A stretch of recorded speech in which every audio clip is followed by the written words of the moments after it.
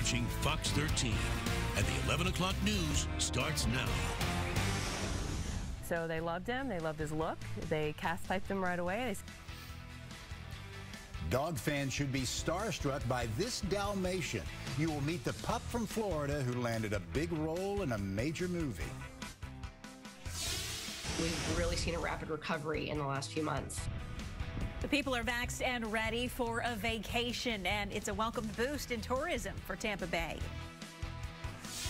Everyone's super supportive of the city and the Lightning, and we're just really excited to be in the playoffs again. Game 1 in the semifinals was a letdown for Bolts fans, but they aren't losing hope just yet. Good evening and welcome. I'm Lloyd Towers. And I'm Haley Hines. Thanks for being with us. Tonight, Game 1 of the Stanley Cup semifinals kicked off at Amalie Arena. Nearly 15,000 fans were allowed in, and that is the most the arena has seen since the season began. Fox 13's Jordan Bowen has more from fans on the excitement surrounding Game 1. Unfortunately, Lightning fans aren't celebrating a win over New York. Tampa Bay comes up a goal short against the Islanders in Game 1. Kevin O'Donnell joins us now with a look at what went wrong for the Bolts in this semifinal opening game against the Islanders. Kevin. Well, Lloyd, not much really went the Lightning's way. The Lightning now find themselves in a position, well, that they haven't been during this year and during the playoffs. That's trailing in a series. The Bolts dropped Game 1 to the Islanders, not looking like the defending Cup champs. A sense of urgency seemed to be missing, and overall the Lightning's play, it was pretty sloppy for their standards. Yeah, I hope they can bounce back once again. Kevin, thanks. New at 11, business is booming at the airport. A record number of flights left airside sea at TPA this weekend. Fox 13's Justin Matthews shows us how the travel industry is rebounding quickly here in Tampa Bay. A man accused of leaving the scene of a deadly hit-and-run crash is in custody tonight. This crash happened just before 5 a.m. on the Selman Expressway in Hillsborough County near mile marker 11. State troopers say this man, Miguel Matias Usher, was driving when he veered into the wrong lane, hitting another car. The driver of that other car died. His passenger is in critical condition. Troopers say Usher ran from the scene of the crash, but they were able to track him down. Manatee County detectives are looking for a man who broke into Poppy's Place restaurant early this morning. It happened around 3 a.m. at the restaurant on US 301 in Ellington. The burglar was caught on surveillance camera. He broke through a glass door to get inside, and then he made his way through the restaurant, prying open 2 doors and a register. Detectives say he got away with an undisclosed amount of cash. Search crews still have not been able to locate a man who jumped into the water off Apollo Beach to try and save a father and son. Their bodies have been recovered, but there is no sign of 27-year-old Christophe Marie. The man and child were swept away in the current Friday night at the Apollo Beach Preserve. Murray jumped in after them. His family says he is a good swimmer, and they are hopeful he is okay. Some people who received the COVID-19 vaccine are coming down with a heart condition. Who is being impacted and why doctors say the condition most likely won't force the CDC to put a pause on distribution next. And the casting to Cruella was spot on. A scout chose this Dalmatian from Florida to be in the movie. How he landed the role next. Hey, Tyler. Hey guys, good evening. It's been fairly quiet for the most part today, aside from kind of splash and dash showers. It was certainly much more active over to our east and to our north. Got some storms on Sky Tower now. It looks like we're going to have more of them overnight, so you may get woken up by some thunder. We'll track where those storms are now, coming up in just a few minutes. Yoga, I would say for the last 10 years, has just been like the way I ground myself. I am just in the moment. I'm on my mat, and it's a beautiful feeling. It really helps me at work when there's multiple things going on. Maybe we have breaking news. I've learned through yoga to just be present in the moment and relax. The great thing about Good Day, in addition to reporting the news and telling people, you know, the top stories, we get to show our personalities a little bit more. That allows you to know us better. The vaccine rollout in the U.S. is being credited for reducing cases, but now the CDC is focusing on a potential new side effect from mRNA vaccines. An unusual number of heart problems are being reported. But as Fox's Madeline Anderson shows us, some doctors say the benefits still outweigh the risks. A note from a Delta airline pilot is a surreal reminder of just how much and how long the pandemic impacted our lives, because many thought it would only interfere with our lives for 14 days. That turned into more than 14 months. On March 23rd, 2020, a Delta pilot parked his plane in a California lot since the pandemic was canceling hundreds of flights. Before he left the flight deck, he wrote this note saying in part, "If you are here to pick it up, then the light must be at the end of the tunnel." Well, he was right. There is a light. He just anticipated the plane would be picked up 2 weeks later. Instead, the plane sat there for 435 days with that note serving as a time capsule until it was picked up this week. Wow. Yeah, I think a similar feeling for so many, hoping, thinking, oh, it could only last a couple of weeks. And, here we are going into almost summer in 2021. And on. Hopefully seeing some light now, though, at the end of the tunnel. Yeah, hopefully, guys. Some big boomers out there in spots tonight. I'm thinking we'll get more showers and storms popping up overnight. So good sleeping weather, depend on whether or not you like the rain. But there'll be some showers and storms with some lightning and thunder overnight. You can bet that. Got a couple of them right now. I'll show you Sky Tower in just a second. Hot day today. How about 98 over in Lake Placid? Usually one of our hot spots over in Highlands County. It was pretty toasty out there early in the day. Got a few showers and storms early this morning, but it wasn't a whole lot. There was a ton of activity over towards Orlando and up as far north as Ocala and Gainesville. Had some big storms, in fact, in Citrus County this afternoon. So it was out there, just not so much around Tampa Bay this afternoon. So another steamy afternoon for sure. 77 over on Bayshore right now. And if I pan this camera over to the right, we looked kind of over McDill and out towards the port. You'd probably see a pretty good downpour if we got some flashes of lightning in there, but it's another muggy night with just popcorn showers and storms right now. Now, I do think we'll start to ramp up the coverage here overnight, so you may go to bed now. It's pretty quiet outside, but I think we'll have a decent coverage in our showers and storms, say 2, 3 o'clock in the morning, closer to daybreak tomorrow as well. So not winding things down for the night. Look for more showers and storms to develop here in the coming hours. Watching the tropics closely this week, particularly the southwestern Gulf. This is something we've talked about for the better part of 7 or 10 days now. Likely going to get a tropical depression to form later this week. It's going to be slow to happen here, but as this kind of gradually moves north, there's not much to look at now, but just kind of a broad circulation here. As this gradually moves north, we'll probably see something try and spin up off the coast of Texas or Louisiana late this week into this weekend. Potential for some very heavy rainfall somewhere from eastern Texas over into Mississippi. Still too far out to fine-tune the details on that. The takeaway is I don't think this is an issue for us, but certainly something we're watching closely with a whole lot of moisture headed north. There could be several inches of rain in some places next weekend, so we'll be watching that again as we go throughout this week. There you see it kind of spinning up just south of coastal Texas late this week. 80 tonight, very muggy. Coastal showers and storms will spread inland overnight. Scattered showers and storms tomorrow, particularly the first half of the day. Should be kind of quiet later in the afternoon.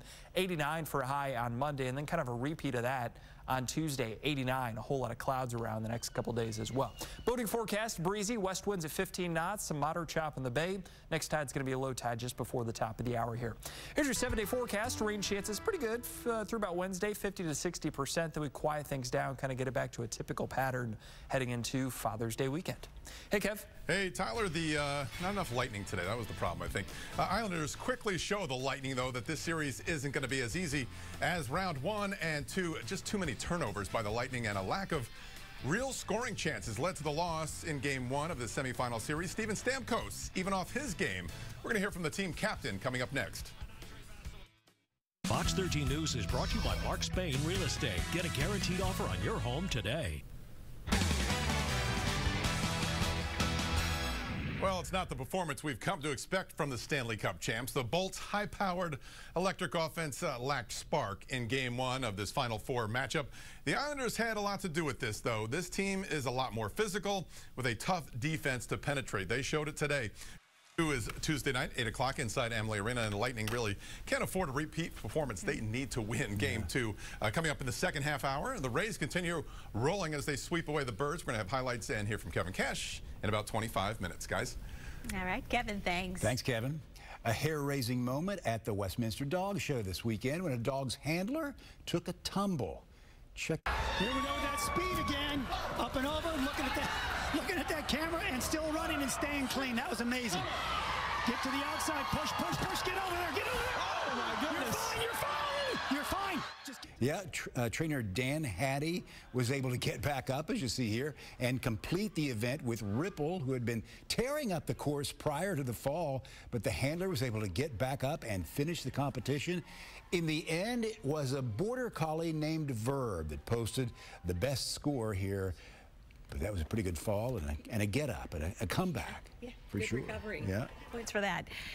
A dog in Central Florida is a rising star in Hollywood. This Dalmatian in Orlando landed a role in the new Cruella movie. He got the eye of scouts from a production company and made an instant impression. In fact, he was cast almost immediately. Fox's Matt Trezza shows us how this top dog stardom began with a very humble start. Another reason to see Cruella again, because we know someone in the movie. Local star. Absolutely. Well, there's a new push for funding at NASA. And it comes as the agency prepares to send men and women back to Mars. We talked to NASA Administration Bill Nelson about NASA's plans in tonight's Money, Power, and Politics. And heated exchanges between Russian President Vladimir Putin and President Biden ahead of their sit-down. Why it's generating the most interest at the G7 summit. You're watching the Fox 13 11 o'clock news. NASA is planning for new missions, an expanded budget, and manned flights to the moon and Mars. It's also investigating the recent UFO sightings that have baffled military pilots. Craig Patrick sat down with NASA Administrator Bill Nelson for tonight's round of Money, Power, and Politics.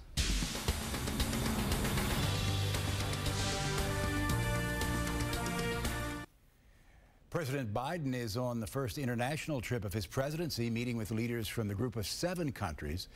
But for many people, the president's sit-down with Russian President Vladimir Putin next week in Geneva is generating the most interest.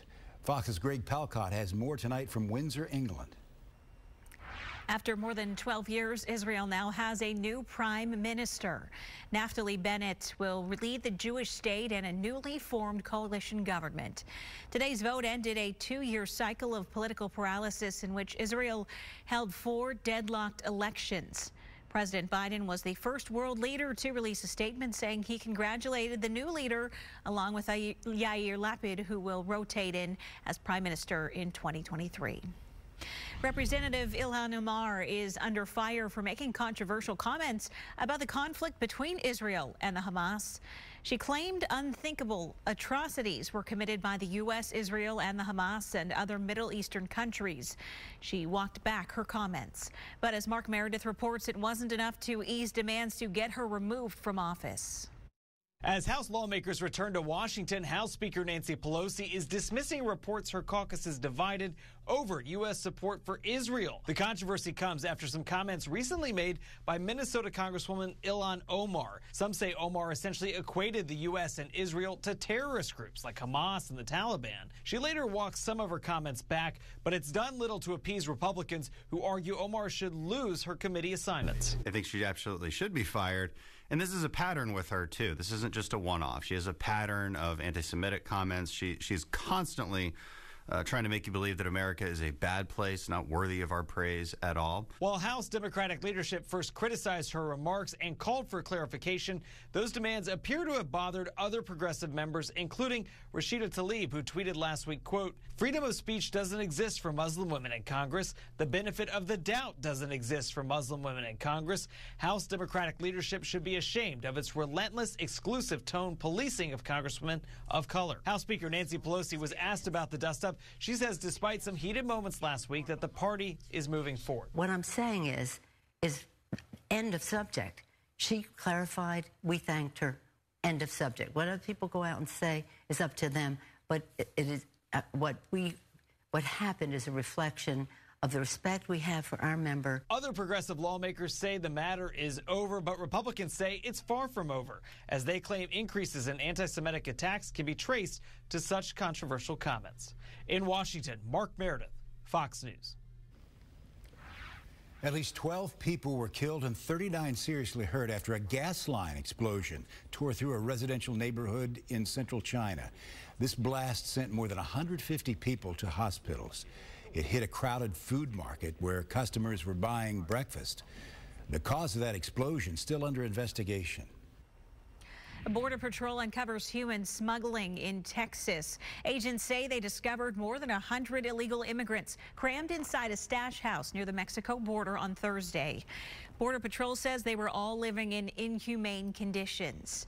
Video shows a messy house with bedding and blankets on the floor. Investigators say the immigrants were from several countries, including Mexico, El Salvador, and Honduras. Deputies come to the rescue after a woman gets pinned underneath her car. This happened in Pontiac, Michigan. Another driver hit the woman's vehicle. The woman, who was not wearing her seatbelt, was thrown and pinned underneath her car. Deputies couldn't wait for a wrecker, so they teamed up to lift the car and pull the woman from under it. She is listed in critical condition at the hospital. A 2-year-old boy, also in the car, was properly restrained and not injured. Deputies did track down the driver who caused the crash and arrested him. Fans are mourning the loss of longtime actor Ned Beatty tonight. Family members tell TMZ he passed away in his sleep today from natural causes. Beatty's career spanned 5 decades with memorable roles like Rudy and Network. He was 83 years old. They say one man's trash is another man's treasure. Up next, how this man is helping his local school by dumpster diving. Fox 13 Sky Tower Radar, the Bay Area's most trusted weather radar. For your chance to win mega amounts of my dollars, download the free Fox Bet Super 6 app today. Simply pick 6 race outcomes and you can win big for free. What's more American than NASCAR? Free money. That's what.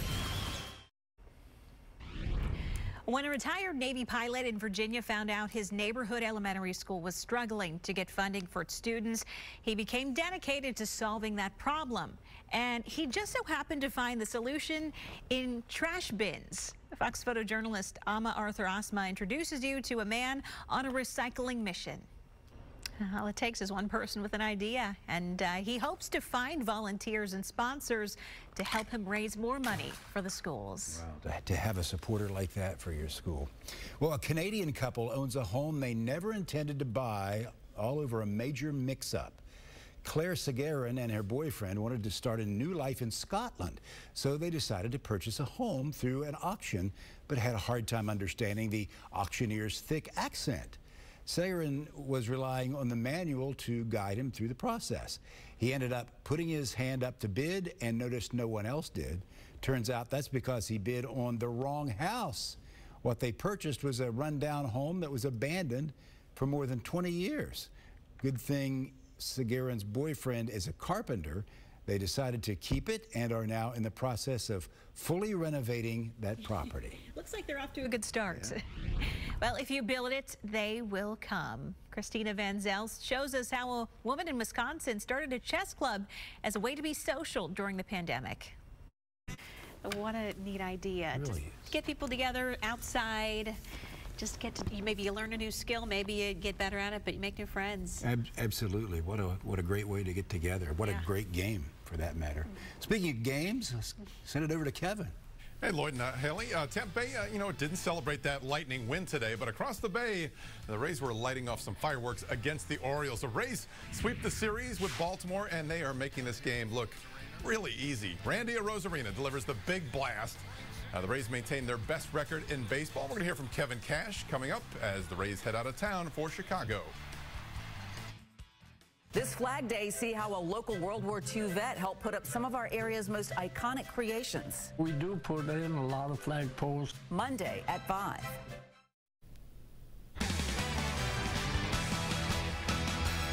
Well, there is no cooling off this Rays team. This team is smoking hot right now. Tampa Bay sweeps the Orioles out of town, and get this, since May 13th, a month ago, the Rays have won 23 of 28 games, outscoring their opponents by 86 runs. That is just simply amazing in Major League Baseball. The Rays spot the O's a run, and they erase that lead in the third very quickly.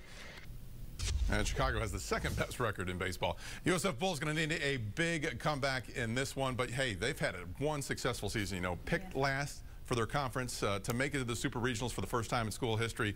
It's been a successful year already. Yeah, absolutely. Job well done for sure. Yeah. All right, Kevin, thanks. Okay. Well, you know what? The cicadas, they really bug people, but this guy is trying to attract cicadas. We'll explain why coming up next. Billionaire hedge fund founder Ray Dalio. I think the greatest tragedy of mankind is on the next In Depth with Graham Bensinger. This week, we spend the afternoon with billionaire Ray Dalio. The hedge fund titan opens up about game-changing ocean exploration. You're not going to see aliens in outer space. You're going to see aliens when you go under the sea. World leaders. You've met with Putin, and what did the two of you talk about? And life lessons. I think the greatest tragedy of mankind is... All that's coming up next, right here on In Depth.